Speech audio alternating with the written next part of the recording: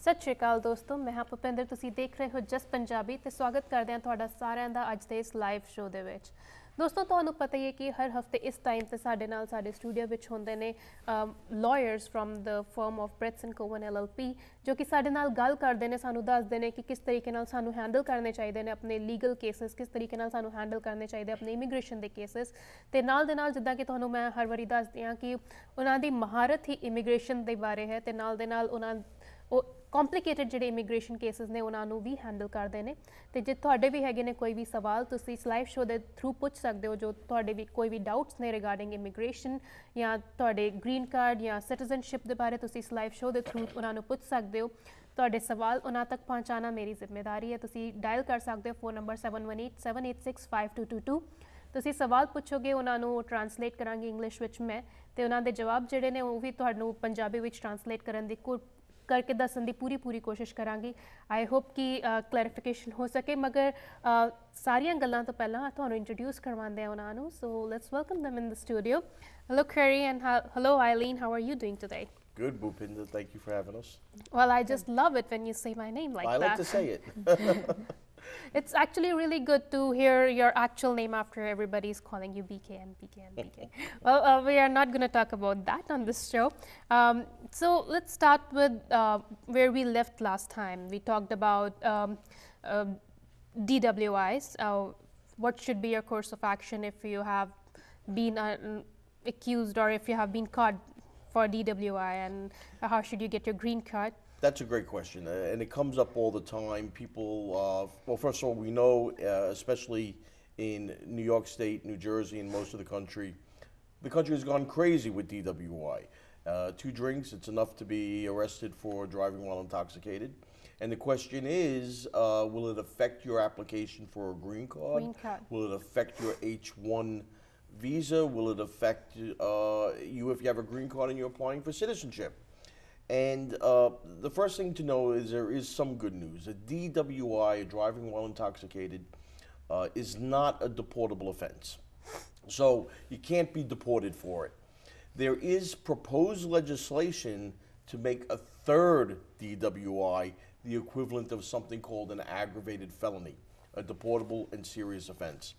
But a DWI is not going to get you deported if you're in valid non-immigrant status or if you're in, you have a green card. If you're applying for a green card, it's certainly a negative discretionary factor, but not something that would make you ineligible or require a waiver. So people should do what I do. If you have 2 drinks, get somebody else to drive, and the end of story. But in the big picture, it is not the worst thing on your immigration status. It will slow you down on naturalization. To naturalize, you need 5 years good moral character, or 3 if you're married to a citizen. A DWI in that time frame will make you ineligible. So some negative consequences, but not as serious as some other types of convictions people can have. Definitely. So ਜਿੱਦਾਂ ਕਿ ਮੈਂ ਇਹਨਾਂ ਨੂੰ ਪੁੱਛਿਆ ਸੀ ਕਿ ਜੇ ਕਦੀ ਤੁਸੀਂ ਡਰਾਈਵ ਕਰ ਰਹੇ ਹੋ ਤਾਂ ਤੁਸੀਂ ਐਲਕੋਹਲ ਲਿੱਤੀ ਹੈ ਤੇ ਤੁਹਾਨੂੰ ਫੜ ਲਿਆ ਗਿਆ ਤੇ ਕਿ ਉਹਦਾ ਇਫੈਕਟ ਤੁਹਾਡੀ ਗ੍ਰੀਨ ਕਾਰਡ ਦੇ ਉੱਤੇ ਪੈਂਦਾ ਹੈ, ਤੇ ਇਹਨਾਂ ਨੇ ਕਿਹਾ ਕਿ ਨਹੀਂ ਉਹਦਾ ਇੰਨਾ ਵੱਡਾ ਇਫੈਕਟ ਨਹੀਂ ਪੈਂਦਾ। ਥੋੜੀ ਪ੍ਰੋਸੈਸ ਸਲੋ ਜ਼ਰੂਰ ਹੋ ਜਾਂਦੀ ਹੈ ਮਗਰ ਉਹਦਾ ਜ਼ਿਆਦਾ ਇਫੈਕਟ ਨਹੀਂ ਪੈਂਦਾ। ਇਫੈਕਟ ਪੈਂਦਾ ਜਦ ਤੁਸੀਂ ਸਿਟੀਜ਼ਨਸ਼ਿਪ ਦੇ ਲਈ ਅਪਲਾਈ ਕਰ ਰਹੇ ਹੋ, ਕਿਉਂਕਿ ਉੱਥੇ ਤੁਹਾਨੂੰ ਪ੍ਰੂਵ ਕਰਨਾ ਪੈਂਦਾ ਹੈ ਕਿ ਤੁਹਾਡਾ 5 ਸਾਲ ਦਾ ਮੋਰਲ ਕੈਰੈਕਟਰ ਜਿਹੜਾ ਸੀ ਉਹ ਬਿਲਕੁਲ ਕਲੀਨ ਸੀ, ਮਤਲਬ ਤੁਸੀਂ ਬਿਲਕੁਲ ਠੀਕ ਠਾਕ ਕੰਮ ਕੀਤਾ ਹੈ। तो इट्स बैटर कि जे तुसी थोड़ी जी ड्रिंक लीती है, तुसी थोड़े जे इंटॉक्सिकेटेड हैगे हो तो तुसी बैटर है कि किसी होर नूं कह दो कि तुहानूं ड्राइव कर दे इंस्टेड ऑफ कि तुसी खुद ड्राइव करो, क्योंकि इट्स बैटर कि तुसी प्रिकॉशनस लो रादर दैन उस तो बाद ट्रीटमेंट करन दे। ते इहदे नाल तुसी अपनी कॉल्स कर सकते हो। फोन नंबर है 7187865222। असीं तुहाडी कॉल्स लैण दा सिलसिला शुरू करदे हां। Once again TV the volume घट करके तुसी साडे नाल फोन ते गल करो। जब भी तुसी सवाल पुछने ने तुसी दसना है कि तुसी कित्थों बोल रहे हो ते की सवाल है तुहाडा। तुसी अपना नाम नहीं दसना चाहते तो तुसी ना दसो। नाल दे नाल तुसी प्लीज़ अपने क्वेश्चनस तैयार करके रखो। जिद्दां ही तुहाडी कॉल लगदी है तुसी सवाल पुछो, बिल्कुल टू द पॉइंट तुसी अपना सवाल पुछो। ते जो तुसी डिटेल विच डिस्कशन करना चाहते हो तुसी इन्हां नूं उन्हां दे ऑफिस नंबर्स ते कॉल कर सकते हो। पूरी जानकारी तुहाडी टीवी स्क्रीन ते है ते वो पंजाबी भी बोलते हैं ते तुसी उन्हां दे ऑफिस भी कॉल करके उन्हां नूं पुछ सकते हो। फिलहाल लैने अज ते पहला सवाल। हेलो, हाँ जी, सत श्री अकाल जी, कित्थों बोल रहे हो ते की सवाल है तुहाडा? मैं जी बोल रहा न्यूयॉर्क तो जी, रिचमंड हिल तो जी। ਤੇ ਸਵਾਲ ਕੀ ਹੈ? ਸਵਾਲ ਕੀ ਹੈ ਜੀ? ਸਵਾਲ ਹੈ ਜੀ ਮੇਰਾ, ਮੈਂ ਅਪਲਾਈ ਕੀਤਾ ਹੋਇਆ ਬੱਚਿਆਂ ਨੂੰ, ਮੈਂ ਸਿਟੀਜ਼ਨ ਹਾਂ 2009 ਦਾ ਜੀ। ਤੇ ਬੇਟੇ ਮੇਰੇ ਹੈਗੇ ਆ ਉਹ 32-33 ਸਾਲ ਤੋਂ ਉੱਤੇ ਉਮਰ ਉਹਨਾਂ ਦੀ, ਤੇ ਪੋਤੇ ਪੋਤੀਆਂ ਹੈਗੇ 17-18 ਸਾਲ ਦੇ। ਜਦੋਂ ਮੈਂ ਅਪਲਾਈ ਕੀਤਾ ਸੀ ਕਿੰਨਾ ਟਾਈਮ ਲੱਗੂਗਾ? So he's asking that he became a US citizen in 2009. He's applied for his kids who are both above 30, and he have grandchildren as well. They are like 17, 18 years old as well. So how much time will it take for his petition? So we're going to check the visa bulletin right now to see that category, and that is. Is he married or is he single? His child. The beneficiaries. He's married because the kids are there as well. So. Right. Okay. Right now for India, actually this is December's bulletin. It's at March of 2003. So if he only filed for them in 2009, he's looking at probably another, 5 or 6 year years. wait. ਤੇ sir ਜੀ ਹਲੇ 2003 ਦੇ cases ਚੱਲ ਰਹੇ ਨੇ, ਤੇ ਜਿੱਦਾਂ ਉਹ ਕਹਿ ਰਹੇ ਨੇ ਕਿ ਹਲੇ ਕਿਉਂਕਿ ਮੈਰਿਡ ਬੱਚਿਆਂ ਦੇ ਲਈ ਉਹ 30 ਸਾਲ ਤੋਂ ਉੱਤੇ ਨੇ, ਤੇ ਤੁਹਾਨੂੰ ਹਲੇ 6-7 ਸਾਲ ਹੋਰ ਵੇਟ ਕਰਨੇ ਪੈਣਗੇ ਤੇ ਇਹਦੇ ਨਾਲ ਹੀ ਅਸੀਂ. However, that may change with comprehensive immigration reform. The bill that was passed by the Senate would add lots of visas to that category of married children, of citizens, to speed it up, but then end that category. You are not going to be able to petition for married children anymore. So if the Congress passes what the Senate passed, it may not be 5 or 6 years, it might be right away.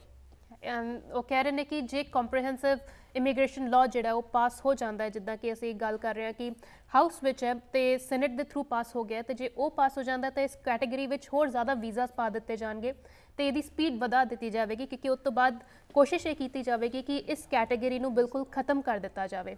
ਤੇ ਜੇ ਉਹ ਇਹ ਫੈਸਲਾ ਲੈ ਲੈਂਦੇ ਨੇ, ਜੇ bill pass ਹੋ ਜਾਂਦਾ ਹੈ, ਤਾਂ ਮੋਸਟ ਪ੍ਰੋਬੇਬਲੀ ਇਹ ਕੈਟੇਗਰੀ ਕੈਂਸਲ ਕਰਨ ਦੇ ਨਾਲ ਉਹ ਇਸ ਕੈਟੇਗਰੀ ਵਿੱਚ ਹੋਰ ਜ਼ਿਆਦਾ ਵੀਜ਼ਾਸ ਪਾ ਕੇ ਇਹਨੂੰ ਹੋਰ ਫਾਸਟ ਕਰ ਦੇਣਗੇ। ਤੇ ਤੁਹਾਨੂੰ ਵੀਜ਼ਾ ਬੁਲੇਟਿਨ ਤੇ ਤੁਸੀਂ ਨਜ਼ਰ ਰੱਖੋ ਤੇ ਵੇਖਦੇ ਰਹੋ ਕਿ ਕੀ ਹਾਲ ਹੁੰਦਾ ਹੈ comprehensive immigration law the. So will take the next call. Hello. Hello, ਸਤਿ ਸ਼੍ਰੀ ਅਕਾਲ ਜੀ, ਕਿੱਥੋਂ ਬੋਲ ਰਹੇ ਹੋ ਤੇ ਕੀ ਸਵਾਲ ਹੈ ਤੁਹਾਡਾ?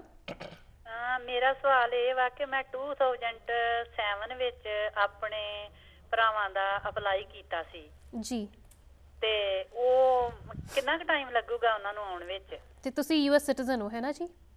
ਹਾਂਜੀ, ਯੂਐਸਏ ਸਿਟੀਜ਼ਨ ਆ ਜੀ। So she's saying she has applied for her brothers in 2007. So how much time will it take? Yeah, fourth preference is what, about 2001? 2001. Yeah, so right now they're doing that category known as fourth preference for people who filed in 2001, which is about 12 years. So if the clock continues like that, she's got a long way to go. But same as the last person, this is a category that if the comprehensive immigration reform gets passed in the form that the Senate did, this category will get thousands of visas to wrap up everybody in the next 3 or 4 years, but end that category.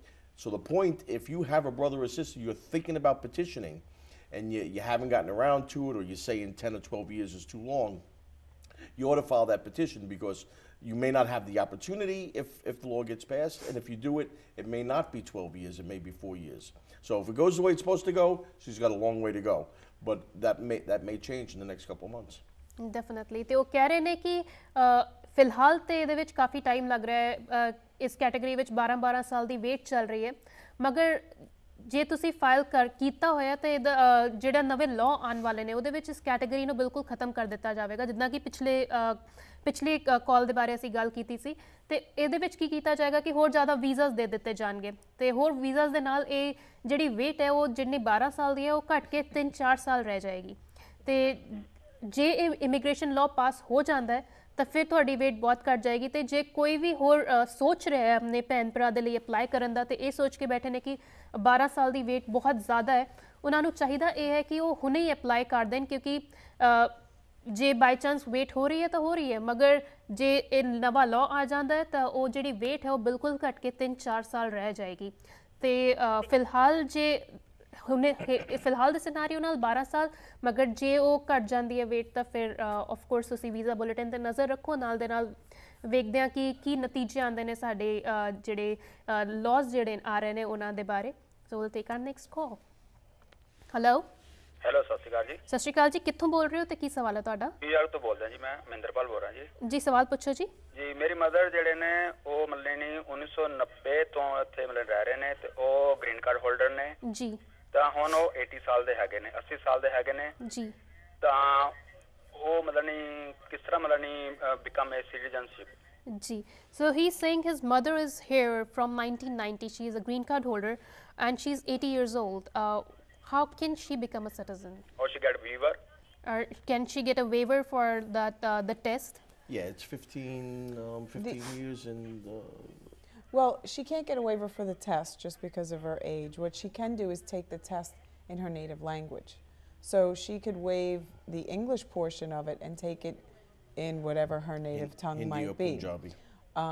And what she needs to show is that she's had her green card for at least 15 years because she's 80 years of age at this point. She only has to show she's had it for 15 years, but she'd still be required to do the civics portion of the test and know the history. Unless if she had could be diagnosed with an ailment that would make it impossible for her to comprehend certain things, and that's a medical waiver.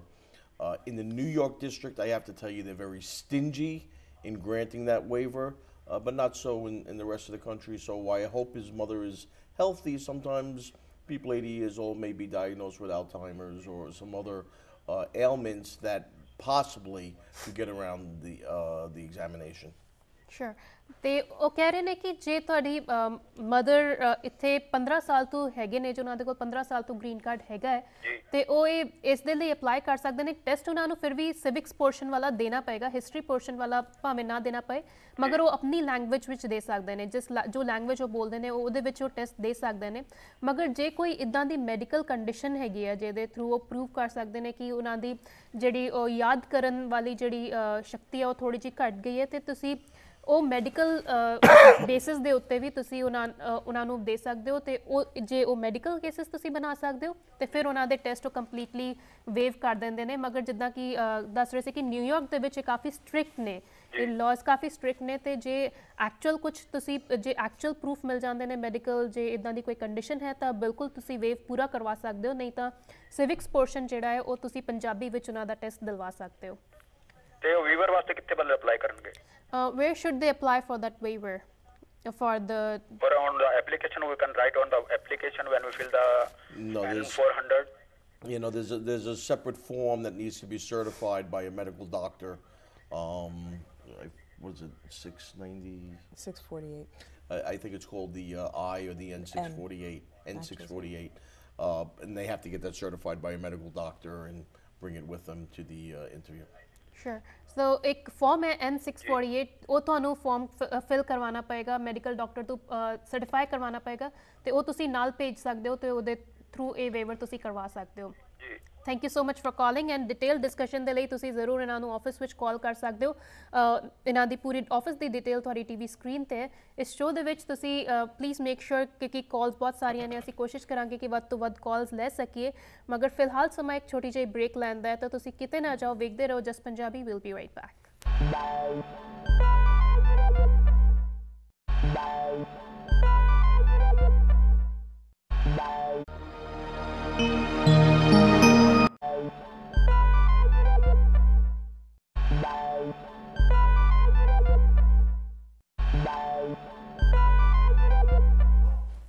Welcome back. ਮੈਂ ਹਾਂ ਭੁਪਿੰਦਰ, ਤੁਸੀਂ ਦੇਖ ਰਹੇ ਹੋ just Punjabi, ਤੇ ਇਸ show ਦੇ ਵਿੱਚ ਅਸੀਂ ਗੱਲ ਕਰ ਰਹੇ ਹਾਂ ਇਮੀਗ੍ਰੇਸ਼ਨ ਐਸਪੈਕਟਸ ਦੇ ਬਾਰੇ। ਜੇ ਤੁਹਾਡੀ ਹੈਗੀ ਹੈ ਕੋਈ ਵੀ ਪ੍ਰੋਬਲਮ ਇਮੀਗ੍ਰੇਸ਼ਨ ਦਾ, ਕੋਈ ਵੀ ਕੁਐਸਚਨ, ਤੁਸੀਂ ਇਸ ਸ਼ੋਅ ਦੇ ਥਰੂ ਪੁੱਛ ਸਕਦੇ ਹੋ। ਇਸ ਲਾਈਵ ਸ਼ੋਅ ਦੇ ਵਿੱਚ ਤੁਸੀਂ ਕਾਲ ਕਰਨ ਲਈ ਡਾਇਲ ਕਰ ਸਕਦੇ ਹੋ 7187865222।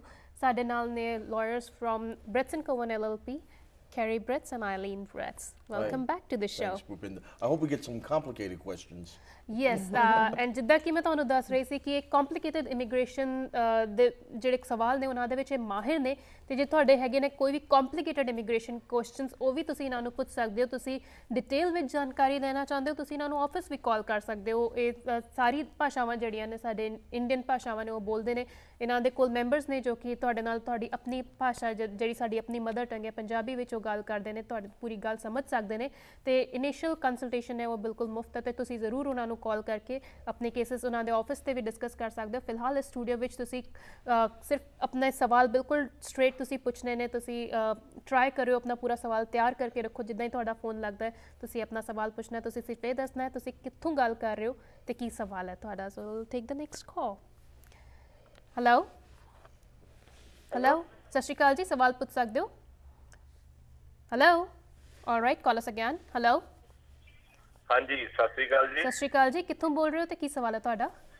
ਜਰਸੀ ਤੋਂ ਬੋਲ ਰਿਹਾ ਸੀਗਾ ਤੇ ਐਕਚੁਅਲੀ ਮੈਂ ਇੱਥੇ ਆਲਮੋਸਟ 6 ਸਾਲ ਤੋਂ ਰਹਿ ਰਿਹਾ ਹੈਗਾ ਤੇ ਸਾਰੇ ਸਾਲਾਂ ਦੀਆਂ ਟੈਕਸ ਰਿਟਰਨ ਵਗੈਰਾ ਭਰੀਆਂ ਕੋਈ ਰੈਕਡ ਖਰਾਬ ਨਹੀਂ ਹੈਗਾ ਪਰ ਮੇਰੇ ਤੇ ਪਿਛਲੇ ਸਾਲ ਐਕਚੁਅਲੀ ਡਰਗ ਦੇ ਐਲੀਗੇਸ਼ਨ ਲੱਗੇ ਸੀ ਜਿਹੜੇ ਕਿ ਡਿਸਮਿਸ ਹੋ ਚੁੱਕੇ ਨੇ ਆਲਰੇਡੀ ਕਲੀਅਰਲੀ ਡਿਸਮਿਸ ਜੀ ਤੇ ਮੈਂ ਪਤਾ ਕਰਨਾ ਸੀਗਾ ਕਿ ਕੀ ਮੈਂ ਸਿਟੀਜ਼ਨ ਅਪਲਾਈ ਕਰ ਸਕਦਾ ਆਲਰੇਡੀ 6 ਸਾਲ ਹੋ ਗਏ ਨੇ ਆਲਰੇਡੀ ਮੈਨੂੰ ਅਮਰੀਕਾ 'ਚ ਤੇ 6 ਸਾਲ ਤੋਂ ਤੁਸੀਂ ਗ੍ਰੀਨ ਕਾਰਡ ਹੋਲਡਰ ਹੋ ਹਾਂਜੀ ਤੇ ਮੇਰਾ ਸਿਟੀਜ਼ਨ ਬੱਚਾ ਇੱਥੇ ਪੈਦਾ ਹੋਇਆ ਤੇ ਮੇਰੀ ਵਾਈਫ ਹੈਗੀ ਇੱਥੇ ਜੀ so he's saying that he's here from last 6 years and he's a resident and he's been filing his tax returns properly and he has been a very good citizen but last year there were allegations on him of drugs that were dismissed completely so they were dismissed and he was it was clear and so he's asking can he apply for citizenship now yeah the answer is clearly yes fortunately still in the United States accusations are not enough to make you ineligible he would have needed to have been convicted of it so if he was acquitted the case was dismissed the charges were dismissed that's fine he needs to either demonstrate 5 years good moral character or 3 if he's married to a United States citizen. They will require that he get a certified certificate of disposition from the court. In New York, that costs about $10. And after the interview, anytime there's an arrest, they won't make a decision without supervisory review. But some people get very confused about what is dismissed and what is not dismissed. So I would highly recommend that he let a professional look at the disposition to make sure that he's not gonna be bringing something to immigration that could hurt him later on. But if it was clearly dismissed, yeah, he's eligible to naturalize. Definitely ਤੇ ਉਹ ਕਹਿ ਰਹੇ ਨੇ ਕਿ ਜੇ completely dismiss ਹੋ ਗਿਆ ਸੀ ਤੁਹਾਡਾ ਕੇਸ ਸਾਰਾ ਕੁਝ ਕਲੀਅਰ ਹੋ ਗਿਆ ਸੀ ਕੋਈ ਐਲੀਗੇਸ਼ਨ ਨਹੀਂ ਹੈ ਹੁਣ ਤੇ ਤੁਸੀਂ ਜ਼ਰੂਰ ਅਪਲਾਈ ਕਰ ਸਕਦੇ ਹੋ ਤੁਹਾਨੂੰ ਬੇਸਿਕਲੀ ਇਹ ਦੱਸਣਾ ਹੁੰਦਾ ਕਿ ਤੁਹਾਡੇ ਲਾਸਟ 5 ਸਾਲ ਦੇ ਵਿੱਚ ਤੁਹਾਡਾ ਮੋਰਲ ਕੈਰੈਕਟਰ ਬਿਲਕੁਲ ਠੀਕ ਸੀਗਾ ਤੇ ਜੇ ਕਲੀਅਰਲੀ ਉਹ ਸਰਟੀਫਿਕੇਟ ਦੇ ਉੱਤੇ ਲਿਖਿਆ ਹੋਇਆ ਡਿਸਮਿਸ ਤੇ ਤੁਹਾਨੂੰ ਸਰਟੀਫਿਕੇਟ ਆਪਣਾ ਨਾਲ ਲੈ ਜਾਣਾ ਪੈਣਾ ਹੈ ਬਾਕੀ ਤੁਸੀਂ ਬਿਲਕੁਲ ਕਰ ਸਕਦੇ ਹੋ ਐਂਡ ਤੁਹਾਨੂੰ ਹਿਦਾਇਤ ਇਹੀ ਦਿੱਤੀ ਜਾਏਗੀ ਕਿ ਤੁਸੀਂ ਜ਼ਰੂਰ ਇੱਕ ਪ੍ਰੋਫੈਸ਼ਨਲ ਬੰਦੇ ਦੇ ਕੋਲੋਂ ਇੱਕ ਵਾਰੀ ਪੂਰਾ ਚੈੱਕ ਕਰਵਾ ਲਓ ਕਿ ਉਹਦੇ ਵਿੱਚ ਕੋਈ ਇਦਾਂ ਦੀ ਗੱਲ ਤਾਂ ਨਹੀਂ ਹੈਗੀ ਜਿਹੜੀ ਬਾਅਦ 'ਚ ਪ੍ਰੋਬਲਮ ਕ੍ਰੀਏਟ ਕਰ ਸਕੇ ਤੇ ਜੇ ਕੰਪਲੀਟਲੀ ਤੁਹਾਡਾ ਕਲੀਅਰ ਹੈ ਕਿ ਤੁਹਾਨੂੰ ਪੱਕਾ ਯਕੀਨ ਹੈ ਕਿ ਉਹ ਕੰਪਲੀਟਲੀ ਡਿਸਮਿਸਡ ਹੈ ਤੇ ਜ਼ਰੂਰ ਤੁਸੀਂ ਕੋਰਟ ਦੇ ਐਕਚੁਅਲੀ ਪੇਪਰ ਜਿੱਤੇ ਉੱਤੇ ਡਿਸਮਿਸ ਲਿਖਿਆ ਹੋਇਆ ਸੀਗਾ ਉਹ ਮੈਂ ਐਕਚੁਅਲੀ ਮੈਂ ਸਿਟੀਜ਼ਨਸ਼ਿਪ ਅਪਲਾਈ ਕਰਤੀ ਸੀਗੀ ਆਲਰੇਡੀ ਜੀ ਤੇ ਉਹ ਮੈਨੂੰ ਲੈਟਰ ਆ ਗਿਆ ਕਿ ਉਹਨਾਂ ਨੂੰ ਮਿਲ ਗਿਆ ਹੈਗਾ ਤੇ ਅੰਡਰ ਪ੍ਰੋਸੈਸ ਹੈਗਾ ਵਾ ਜੀ ਤੇ ਜ਼ਰੂਰ ਬਿਲਕੁਲ ਤੁਸੀਂ ਕਰ ਸਕਦੇ ਹੋ ਇਹਦੇ ਵਿੱਚ ਕੋਈ ਪ੍ਰੋਬਲਮ ਨਹੀਂ ਹੈਗੀ ਜੇ ਡਿਸਮਿਸ ਹੋ ਗਿਆ ਤਾਂ ਤੁਸੀਂ ਬਿਲਕੁਲ ਕਲੀਅਰ ਹੋ thank you so much for calling hello hello hello all right call us again hello hello ਸਤਿ ਸ਼੍ਰੀ ਅਕਾਲ ਜੀ ਕਿੱਥੋਂ ਬੋਲ ਰਹੇ ਹੋ ਤੇ ਕੀ ਸਵਾਲ ਹੈ ਤੁਹਾਡਾ ਸਤਿ ਸ਼੍ਰੀ ਅਕਾਲ ਜੀ ਮੈਂ ਕਨੈਟੀਕਟ ਤੋਂ ਬੋਲਦੀ ਮੈਂ ਪੁੱਛਣਾ ਚਾਹੁੰਦੀ ਸਾਡਾ ਲੜਕਾ 4 ਮਹੀਨੇ ਹੋਏ ਇੱਥੇ ਐਂਟਰ ਹੋਇਆ ਤੇ ਜਦੋਂ ਐਂਟਰ ਹੋਇਆ ਤੇ ਉਹਨੂੰ 45 ਦਿਨ ਜੇਲ੍ਹ 'ਚ ਰਹਿਣਾ ਪਿਆ ਸੀ ਤਾਂ ਉਹਨੂੰ 1 ਸਾਲ ਦੀ ਉਹਨਾਂ ਨੇ ਪਰਮਿਸ਼ਨ ਦਿੱਤੀ ਇੱਥੇ ਸਟੇ ਦਿੱਤੀ ਰਹਿਣ ਲਈ ਤਾਂ ਉਹਨੂੰ ਅੱਗੋਂ ਕੀ ਕਰਨਾ ਚਾਹੀਦਾ ਜੀ so she's calling from Connecticut and 4 months earlier her son entered here and they caught him he was in custody for 45 days and now they have given him a permission of 1 year what should be their course of action How old is the son ਤੁਹਾਡਾ ਬੇਟਾ ਕਿੰਨੇ ਸਾਲ ਦਾ ਹੈ ਜੀ 30 ਸਾਲ ਦਾ ਹੈ ਜੀ He's 30 years old. Okay, so he was caught trying to cross the border illegally. Is that it? Yes. Yeah.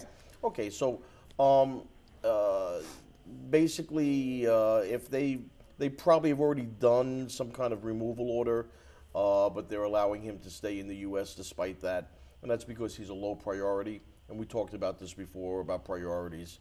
Um, at the discretion of ICE, somebody who doesn't have status, who has a deportation order, they're often allowed to stay here on some kind of order of supervision. Connecticut is in Hartford. The immigration officers in Hartford, they're a little bit stricter, in my opinion, than they are in New York. So it must be that he has some equities here with his mom, that they allowed him to do that. But again, low priority because no criminal history. The bigger priorities are criminal history, sexual predators, gang members, violent felons, drug traffickers. Someone who entered the U.S. without inspection is a relatively low priority. It sounds like if they may have paroled him in, and he may have asked for asylum as well. So it's unclear whether he does have that order of removal or if he's going to be placed into proceedings or already has a court date. So it's really important to take a look at that. She should speak to an immigration attorney. If he was paroled into the United States, he may have some options. If he does have an I-94 for 1 year, he may have the option to marry at some point, even if he has a removal order or if he's in removal proceedings. Yeah, I'd be curious to see all the paperwork that he got because Eileen is correct. There may be some options there. ਜੀ ਤੇ ਉਹ ਕਹਿ ਰਹੇ ਨੇ ਕਿ ਜੇ ਉਹਨਾਂ ਨੂੰ ਕੋਈ ਪੈਰੋਲ ਦਿੱਤਾ ਹੈਗਾ ਜੇ ਉਹਨਾਂ ਨੂੰ ਇਹ ਪਰਮਿਸ਼ਨ ਦਿੱਤੀ ਇੱਥੇ 1 ਸਾਲ ਦੀ ਰਹਿਣ ਦੇ ਲਈ ਤੇ ਜ਼ਰੂਰ ਕੋਈ ਆਪਸ਼ਨਸ ਹੋਣਗੀਆਂ ਉਹਨਾਂ ਨੇ ਜੋ ਕਿ ਲਿਖਿਆ ਨੇ ਕਿ ਜਿਹਦੇ ਥਰੂ ਤੁਸੀਂ ਇਹ ਅੱਗੇ ਪ੍ਰੋਸੀਡਿੰਗ ਕਰ ਸਕਦੇ ਹੋ ਜਿੱਦਾਂ ਮੈਰਿਜ ਦੀ ਗੱਲ ਹੋ ਗਈ ਜਾਂ ਅਸਾਈਲਮ ਦੀ ਗੱਲ ਹੋ ਗਈ ਤੇ ਤੁਸੀਂ ਜ਼ਰੂਰ ਕੋਈ ਨਾ ਕੋਈ ਰਸਤਾ ਅਪਣਾ ਸਕਦੇ ਹੋ ਮਗਰ ਉਹ ਐਗਜ਼ੈਕਟਲੀ ਤਦ ਹੀ ਦੱਸ ਪਾਣਗੇ ਜਦ ਉਹ ਪੂਰੇ ਪੇਪਰਸ ਚੈੱਕ ਕਰਨਗੇ ਜੋ ਕਿ ਉਹਨਾਂ ਨੂੰ ਦਿੱਤੇ ਗਏ ਨੇ ਜਦ ਉਹਨਾਂ ਨੂੰ 1 ਸਾਲ ਦਾ ਇੱਥੇ ਸਟੇ ਦਿੱਤਾ ਗਿਆ ਹੈ ਤੇ ਤੁਸੀਂ ਡਿਟੇਲ ਵਿੱਚ ਗੱਲ ਕਰਨ ਲਈ ਕਿਉਂਕਿ ਇਹ ਕੰਪਲੈਕਸ ਸਵਾਲ ਹੈ ਤੇ ਇਹਦੇ ਵਿੱਚ ਬਹੁਤ ਸਾਰੀ ਜਿਹੜੇ ਪੁਆਇੰਟਸ ਨੇ ਉਹਨਾਂ ਨੂੰ ਵੇਖਣਾ ਪੈਣਾ ਉਹਨਾਂ ਤੇ ਡਿਸਕਸ ਕਰਕੇ ਫਿਰ ਹੀ ਐਗਜ਼ੈਕਟਲੀ ਤੁਹਾਨੂੰ ਦੱਸਿਆ ਜਾ ਸਕੇਗਾ ਕਿ ਕਿਹੜਾ ਰਸਤਾ ਤੁਹਾਨੂੰ ਚੁਣਨਾ ਚਾਹੀਦਾ ਹੈ ਤੇ ਇਟ ਵਿਲ ਬੀ ਬੈਟਰ ਕਿ ਜੇ ਤੁਸੀਂ ਉਹਨਾਂ ਨੂੰ ਆਫਿਸ ਵਿੱਚ ਕਾਲ ਕਰ ਲਓ ਜਿੱਦਾਂ ਕਿ ਮੈਂ ਪਹਿਲਾਂ ਹੀ ਕਿਹਾ ਸੀ ਕਿ ਇਨੀਸ਼ੀਅਲ ਪਰਸਨਲ ਕੰਸਲਟੇਸ਼ਨ ਤੁਸੀਂ ਜ਼ਰੂਰ ਕਰ ਸਕਦੇ ਹੋ ਇਹ ਕੰਪਲੀਟਲੀ ਮੁਫਤ ਹੈ ਤੇ ਤੁਸੀਂ ਜ਼ਰੂਰ ਉਹਨਾਂ ਨੂੰ ਕਾਲ ਕਰਕੇ ਉਹਨਾਂ ਨਾਲ ਡਿਸਕਸ ਕਰ ਸਕਦੇ ਹੋ ਪੰਜਾਬੀ ਵਿੱਚ ਗੱਲ ਕਰਦੇ ਨੇ ਤੁਸੀਂ ਜ਼ਰੂਰ ਆਪਣੇ ਸਾਰੇ ਸਵਾਲ ਕਲੀਅਰਲੀ ਉਹਨਾਂ ਨੂੰ ਦੱਸੋ ਕਿ ਤੇ ਪੂਰਾ ਕਲੀਅਰਲੀ ਡਾਕੂਮੈਂਟਸ ਦੱਸੋ ਤੁਸੀਂ ਇੱਥੇ ਨਿਊਯਾਰਕ ਵਿੱਚ ਆ ਕੇ ਉਹਨਾਂ ਨਾਲ ਗੱਲ ਕਰ ਸਕਦੇ ਹੋ ਤੇ ਜ਼ਰੂਰ ਤੁਸੀਂ ਇਹ ਪੂਰੇ ਡਾਕੂਮੈਂਟਸ ਇੱਕ ਵਾਰੀ ਚੈੱਕ ਕਰਵਾ ਕੇ ਫਿਰ ਅੱਗੇ ਗੱਲ ਕਰੋ ਕਿਉਂਕਿ ਇੱਕ ਕੁਝ ਕੰਪਲੈਕਸ ਸਿਚੁਏਸ਼ਨਸ ਹੁੰਦੀਆਂ ਨੇ ਜੇ ਉਹਨਾਂ ਦੇ ਬਾਰੇ ਅਸੀਂ ਤੁਹਾਨੂੰ ਇਸ ਵੇਲੇ ਜਵਾਬ ਦੇ ਦਈਏ ਤੇ ਕੁਝ ਇਦਾਂ ਦੇ ਪੁਆਇੰਟਸ ਨੇ ਤੁਹਾਡੇ ਡਾਕੂਮੈਂਟਸ ਵਿੱਚ ਜੋ ਉਹਨਾਂ ਨਾਲ ਮੈਚ ਨਹੀਂ ਕਰਦੇ ਤੇ ਤੁਹਾਨੂੰ ਠੀਕ ਕਰਨ ਦੀ ਜਗ੍ਹਾ ਉਹ ਗਲਤ ਰਾਹੇ ਵੀ ਪਾ ਸਕਦੇ ਨੇ ਤੇ ਅਸੀਂ ਉਹ ਬਿਲਕੁਲ ਵੀ ਨਹੀਂ ਚਾਹਾਂਗੇ ਤੇ ਤੁਸੀਂ ਜ਼ਰੂਰ ਇਟਸ ਬੈਟਰ ਕਿ ਇੱਕ ਮਾਹਿਰ ਵਕੀਲ ਦੇ ਕੋਲ ਜਾ ਕੇ ਤੁਸੀਂ ਪੂਰਾ ਡਿਟੇਲ ਦਿਖਾ ਕੇ ਫਿਰ ਅੱਗੇ ਆਪਣਾ ਰਸਤਾ ਚੈੱਕ ਕਰੋ ਇੱਕ ਰਸਤਾ ਡਿਸਾਈਡ ਕਰੋ ਤੇ ਨੈਕਸਟ ਕਾਲ ਅਸੀਂ ਲੈ ਲੈਂਦੇ ਹਾਂ ਹੈਲੋ ਹਾਂਜੀ ਸਤਿ ਸ਼੍ਰੀ ਅਕਾਲ ਜੀ ਸਤਿ ਸ਼੍ਰੀ ਅਕਾਲ ਜੀ ਸਵਾਲ ਪੁੱਛ ਸਕਦੇ ਹੋ ਹਾਂਜੀ ਮੈਂ ਪੁੱਛਣਾ ਮੈਂ ਆਪਣੇ ਭਰਾਵਾਂ ਲਈ ਅਪਲਾਈ ਕੀਤਾ ਸੀ ਜੀ ਹਾਂਜੀ ਮੈਂ ਆਪਣੇ ਭਰਾਵਾਂ ਲਈ ਅਪਲਾਈ ਕੀਤਾ ਸੀ ਕਦੋਂ ਕੀਤਾ ਸੀ ਤੁਸੀਂ ਹਾਂਜੀ ਮੈਂ ਉਹਨਾਂ ਦੇ ਇੰਟਰਵਿਊ ਵੀ ਹੋ ਗਏ 6 ਮਹੀਨੇ ਹੋ ਗਏ ਜੀ ਤਾਂ ਇਹ ਦੋਹਾਂ ਦੇ ਉਹਨਾਂ ਨੇ ਇੱਕ ਪੇਪਰ ਮੰਗਿਆ ਸੀ ਤਾਂ ਉਹਨਾਂ ਨੇ ਪੇਪਰ ਭੇਜ ਦਿੱਤੇ ਦੋਹਾਂ ਨੇ ਜੀ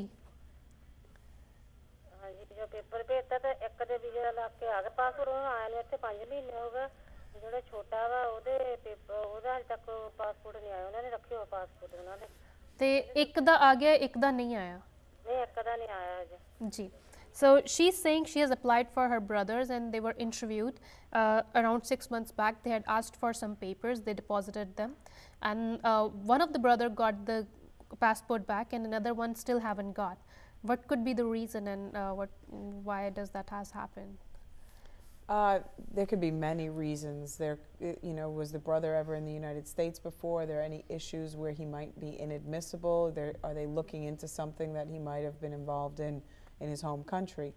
Or it could be something as simple as the files got separated and this one got adjudicated first and the next one will be coming in the next few weeks. It's hard to say without an actual decision in writing from the consulate, either asking for something or indicating what the holdup might be.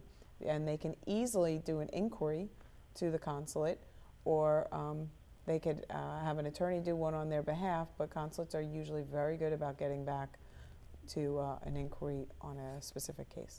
Definitely ਤੇ ਉਹ ਕਹਿ ਰਹੇ ਨੇ ਕਿ ਇਹ hold ਕਿਸੇ ਵੀ ਤਰੀਕੇ ਨਾਲ ਕਿਸੇ ਵੀ ਵਜ੍ਹਾ ਨਾਲ ਹੋ ਸਕਦਾ ਹੈ।